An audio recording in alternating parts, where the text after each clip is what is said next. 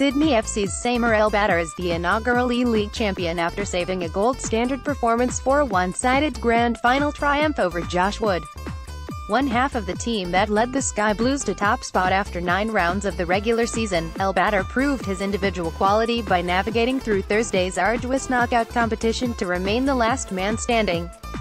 He and Wood were both considered outsiders to reach the decider, but their respective club teammates Mark Brijeski and Marcus Gomes were both shocked in big boy lovers befitting the unpredictable nature of the competition.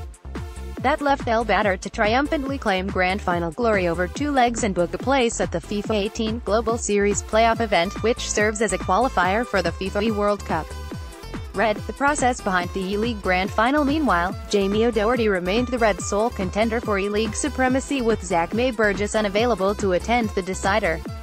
Doherty came through the quarter-final in dramatic fashion, defeating Western Sydney Wanderers at Go 3-2 in extra time. That set up a showdown with the eventual champion, Sydney FC's Samer 96_, in an equally dramatic semi-final that also ended 3-2 in extra time. However, this time it was FUTWIZ Jamie on the receiving end of a late winner.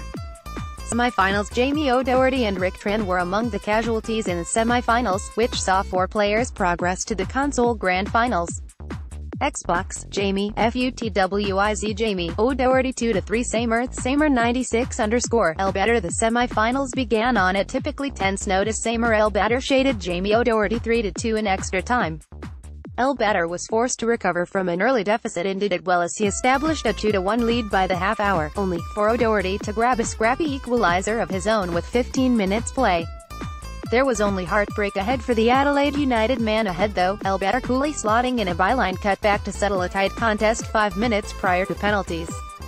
E-League quarter-final highlights: Adelaide United vs Western Sydney Wanderers quarter-finals. There was plenty of drama prior to the semi-finals, too, with Peter Saisonis defying a numerical disadvantage to beat the heavily fancied Kieran FIFA Gupta 3-2, while Josh Wood outclassed Christian Spartalilo to proceed 3-1. Also on PS4, Rick Ardoublett Tran survived a 3-goal fight-back from Boden, while FIFA linked to Notch a breathless 4-3 victory. However, Tran's teammate Joseph Nasser suffered an early exit in a 3-2 defeat to Jamie Doherty. The other quarter-finals on Xbox saw Mitch Austin fall short in a 3-2 loss at the hands of Samer Elbadar, while Matthew Camilleri and Marcus Gomes advanced with 5-3 and 3-1 victories over David Highfly 357, Cook and James C. Williams respectively. Elimination finals at the start of the day. Notable highlights include Mitch Austin notching his first ever E-League victory by beating Dane Bossier Hickory 5-2. An absolute thriller in the other Xbox match saw Cripsy dramatically progress past Justman UTD-12 Josefsky on penalties, the pair having finished all square at 3-3 after extra time. Meanwhile, on PS4, Boden FIFA Ling upset the previously informed Moed ZWED, coming from 2 down to pile on 4 answered goals and prevail 4-3. He was joined in clearing the first hurdle by Christian Spartalilo, who edged Made_Flacco 2-1.